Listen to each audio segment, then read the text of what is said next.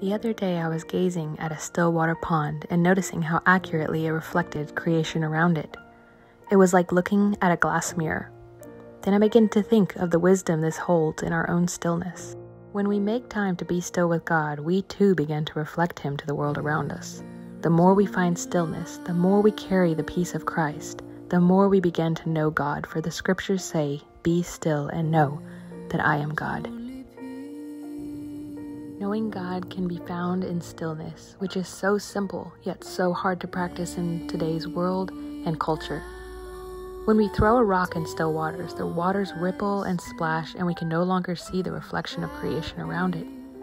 But I know I hope to be like the water one day. When rocks fall or are thrown in my still waters, may it shake me only for a moment until I return to stillness once again and reflect my Maker, the one that surrounds me.